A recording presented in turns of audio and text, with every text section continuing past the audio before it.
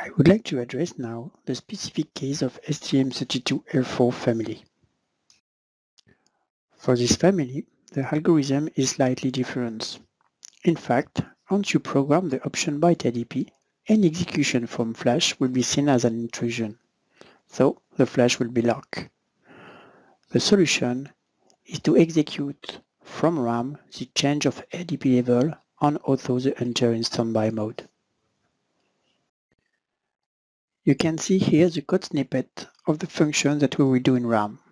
We don't use #l because we want just to have a register access to ensure everything is executed from RAM. First, I do the OB launch.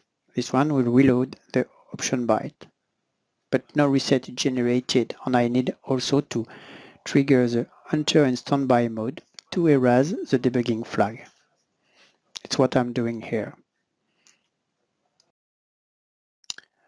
Associated with this addendum, I deliver you a full project that have been tested on a Nucleo F446RE. Thanks for your attention.